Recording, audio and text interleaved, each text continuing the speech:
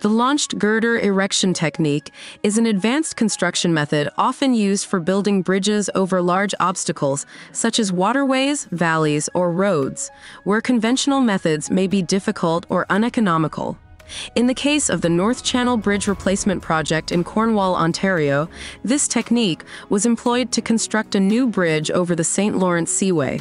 This method is notable for its precision and efficiency in assembling large steel structures, especially when space or environmental constraints exist. The launched girder erection technique involves fabricating steel girders in sections and then incrementally moving or launching them horizontally across the gap to be bridged. In traditional bridge construction, sections might be lifted vertically into place by cranes. However, for longer spans or difficult-to-reach locations, the launched girder technique offers a more practical solution, allowing the entire structure to be assembled on one side of the obstacle and then rolled into its final position. In this particular project, steel box girders were used as the main structural components. These girders are strong, hollow steel beams ideal for supporting heavy loads over long distances. The process began with the fabrication and assembly of the girders, which were then prepared for launching. A key component of this technique is the steel launching nose, a lightweight girder section with variable inertia mounted at the front of the structure. Its purpose is to guide the main girder assembly and minimize structural loads during the launching process. As the front part of the bridge is being pushed across the gap, the launching nose helps reduce the bending stresses on the girders, especially as they extend beyond the supports and hang over open space. By minimizing the forces acting on the structure during the launch, the nose ensures that the steel girders remain stable and aligned. At the rear of the bridge assembly, counterweights are installed to balance the structure and control the rolling moment, the tendency of the structure to rotate. The rolling moment is critical to manage because, without proper balance, the assembly could tip or become unstable during the launching process. The counterweights ensure that the forces are evenly distributed between the front and rear of the structure. This is particularly important as the assembly crosses the supports and enters free space. When the weight distribution is balanced, with as much weight at the rear of the bridge as at the front, the counterweights are gradually withdrawn. The assembly, now perfectly balanced, can slowly roll forward on the launching nose. During the launching process, the girders are supported by a roller system that allows for smooth movement. The use of rollers reduces friction and helps maintain the structure's alignment as it is pushed or pulled across the gap. The rollers are typically installed at key points along the structure, allowing it to move in a controlled and precise manner. One of the major advantages of the launched girder erection technique is the precision it offers. Throughout the process, the structure is carefully guided so that, once the launch is completed, the ends of the girders are perfectly aligned with their intended supports. This minimizes the need for adjustments and ensures that the bridge will have proper structural integrity. The BEBO artwork in Badhoevedorp, created by Martin's Prefab Concrete, is an impressive example of innovative infrastructure design, particularly in relation to the rerouting of the A9 highway. This project uses BEBO, a type of concrete arch structure, which brings several advantages in both construction efficiency and long-term performance. The BEBO system is ideal for highway applications due to its durability, streamlined construction process, and the elimination of some traditional road maintenance challenges.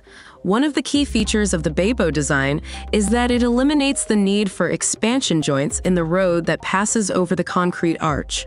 Expansion joints are typically used to allow for the natural expansion and contraction of road materials due to temperature changes, which can cause wear over time and require regular maintenance. By removing the need for these joints, the BEBO structure reduces long-term maintenance costs and provides a smoother driving experience. Another significant advantage of the BEBO system is the speed and ease of installation. The construction process for these concrete arches does not require temporary supports, making it faster and more efficient. Moreover, the construction begins at ground level, minimizing disruption to the surrounding area and reducing the complexity of the project. This approach is particularly beneficial for a busy highway like the A9, where minimizing road closures or diversions is crucial to maintaining traffic flow. From an aesthetic and architectural perspective, the BEBO structure offers a sleek and attractive design. Its arch shape can be customized in a variety of forms, circular, elliptical, or flattened, making it adaptable to different contexts and requirements. This flexibility allows for a visually appealing solution in diverse settings while still maintaining structural integrity. In addition, the visible surfaces of the concrete can be finished in various ways, offering further customization options to suit the surrounding environment and the preferences of designers or local authorities. General Prefectural Road Isahaya Outer Ring Road Improvement Project. Isahaya IC Merger Bridge Superstructure. The General Prefectural Road Isahaya Outer Ring Road Improvement Project, specifically focusing on the Isahaya IC Merger Bridge, represents a critical step in enhancing the region's infrastructure. This project is part of the larger Shimabara Road Initiative, a high-standard regional road that connects key areas of Nagasaki Prefecture. The 7-kilometer Isahaya Outer Ring Road, stretching from Nagano Town to Caisson Town in Isahaya City, is designed to achieve two main objectives: fostering regional interaction and revitalization between the Shimabara Peninsula and the central region of the prefecture, and reducing traffic congestion in Isahaya City's central area by functioning as a ring road. The Isahaya Outer Ring Road plays a dual role in improving the local transportation network. By connecting the Shimabara Peninsula with central Nagasaki Prefecture, the road encourages smoother interaction and easier access between these regions. This has significant implications for regional development as it facilitates economic activities, tourism, and mobility for residents. Moreover, the road is designed to divert traffic away from the heavily congested central part of Isahaya City, thereby improving the flow of vehicles and reducing travel time. For both residents and travelers, the Isahaya Outer Ring Road is expected to enhance convenience and reduce the environmental impact associated with traffic jams, such as air pollution and noise. One of the key infrastructure elements of this project is the Isahaya IC Merger Bridge, which connects the Isahaya Interchange IC of the Nagasaki Expressway to the Outer Ring Road. This bridge serves as a crucial link, ensuring that vehicles can seamlessly transfer between the expressway and the regional road system. Given that the bridge crosses over the Nagasaki Expressway, minimizing disruption to expressway traffic was one of the project's highest priorities. Construction approach: minimizing impact and maximizing efficiency to achieve the smooth construction of the Isahaya IC Merger Bridge with minimal disruption to expressway users. The project team, comprising MMB and Yoshikawa Construction JV, employed several advanced construction techniques. The goal was to complete the bridge installation swiftly and safely, reducing the need for prolonged closures or restrictions on the expressway. The entire installation was carried out in one night, a testament to the meticulous planning and precision of the project. By working during a single night, the team was able to minimize the inconvenience to drivers, maintaining safety while reducing the impact on daily traffic flow. Completing such a complex task in this time frame required a high level of coordination and the use of specialized equipment and techniques.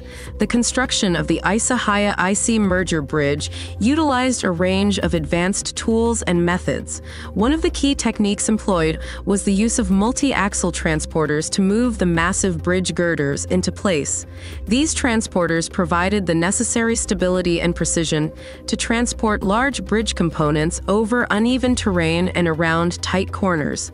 Another crucial piece of equipment was the 550-ton crane, one of the largest of its kind, which was essential for lifting and positioning the girders. This crane was capable of handling the enormous weight of the bridge sections, ensuring they were accurately placed over the expressway without causing any damage to the surrounding infrastructure. Additionally, the construction team used special jacks for the longitudinal launching of the bridge girders. This method allowed the girders to be pushed into position along the length of the bridge, ensuring they were aligned perfectly with the rest of the structure.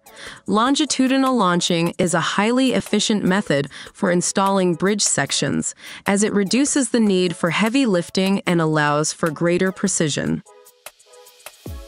Over the last few years, the electrification of the Bristol to Cardiff railway line has been a significant infrastructure project aimed at modernizing the route and improving its efficiency. This extensive project focused on installing overhead line equipment, OL, and making necessary adjustments to accommodate the transition from diesel to electric trains. Key areas of focus included the installation of OL within critical tunnels, the replacement of bridges to allow for the additional height of electrified trains, and the overall enhancement of stations and tracks along the line. One of the most technically challenging aspects of the project was the installation of overhead line equipment in several tunnels along the route, particularly Chipping Sodbury, Patchway, and the Severn Tunnel. These tunnels presented unique engineering obstacles due to their age and confined spaces. In Chipping Sodbury Tunnel, work involved the precise installation of supporting masts and overhead wires to ensure that the trains could operate safely while navigating the tunnel's narrow dimensions. Similarly, the Patchway Tunnel required considerable retrofitting to accommodate the new infrastructure.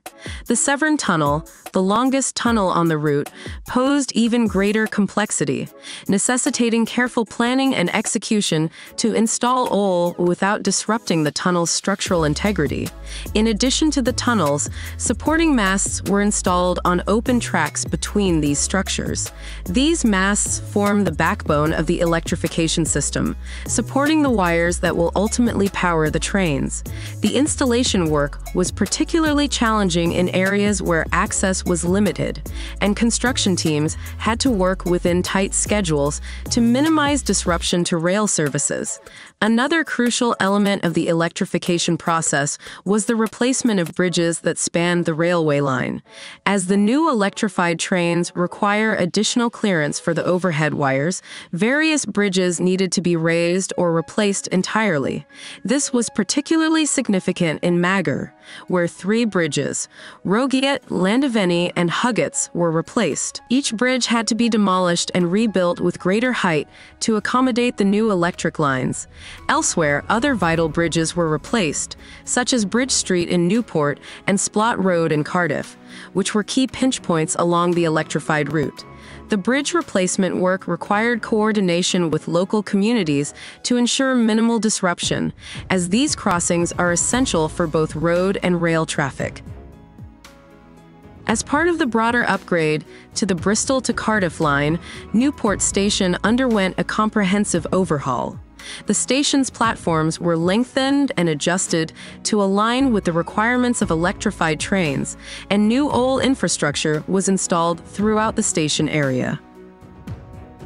In addition to the major works, significant devegetation took place along the route, particularly in the Patchway Gap area.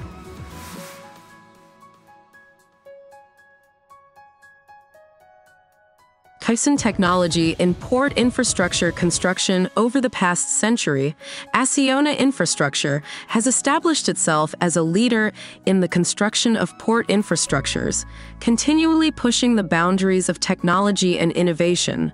One of its most notable advancements is Caisson technology, which has revolutionized harbor construction by offering unparalleled versatility, resistance, and durability.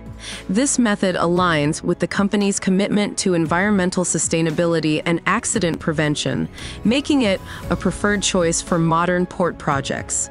A caisson is essentially a robust structure, typically made from reinforced concrete and steel, designed to provide rigidity and stability to marine installations. This technology offers a myriad of design possibilities, enabling its application not only for vertical quays and docks, but also for various offshore structures, including mooring dolphins, offshore stations, and sea containers. The ability to adapt caisson designs for different functionalities is a significant advantage in port infrastructure development. The construction of a caisson begins with the preparation of a raft reinforced with steel rods, which serves as the foundation for the caisson. After pouring and curing the concrete for the base, the structure that supports the formwork is lowered, allowing the formwork to be assembled. Subsequently, concrete is poured into the formwork, which is eventually submerged in water. Once the caisson is constructed, the formwork is removed, and the caisson is ready for launch. After the caisson is completed, it must be anchored in its final location. This process involves loading rock fill onto barges, which will serve as the foundation for the caissons. Once the bedding layer is prepared, tugboats are used to position the caisson accurately, stabilizing it through ballasting, which ensures that it is secure and ready for further construction. One of the standout features of caisson technology is its efficiency. Isahaya can construct up to 200 meters of dock per month, significantly reducing the time required for project completion. Additionally, the construction process occurs on a floating dock, effectively creating a mobile factory. This setup enhances worker safety as it allows for better supervision and implementation of safety measures compared to traditional methods. The floating dock also mitigates risks associated with on-site construction, such as congestion and accidents, as the need for heavy vehicle traffic is minimized. The environmental benefits of this approach are substantial. The reduction in resource consumption and vehicle usage leads to decreased carbon emissions and lower noise levels, contributing to a more sustainable construction process. Another key logistical advantage of caisson technology is the flexibility it provides. Caissons can be manufactured off-site and then floated to their final location, reducing the need for extensive on-site space and minimizing environmental impact. This capability allows Isahaya to manage complex projects more efficiently, ensuring that the caissons can be deployed quickly and effectively without disrupting local ecosystems. Isahaya operates 3 floating caisson building docks capable of undertaking marine construction projects globally. Among them, the Cougar, the latest edition, can produce caissons up to 57 meters long, 26 meters wide, and 30 meters high. The Cougar holds the world record for the largest reinforced concrete caisson, measuring 67 meters long, 32 meters wide, and 34 meters high. Finally, the BEBO offers a more compact solution, capable of producing 26-meter-long caissons, which adds to the versatility of the fleet. Isahay's approach to caisson construction is not only efficient but also economically viable.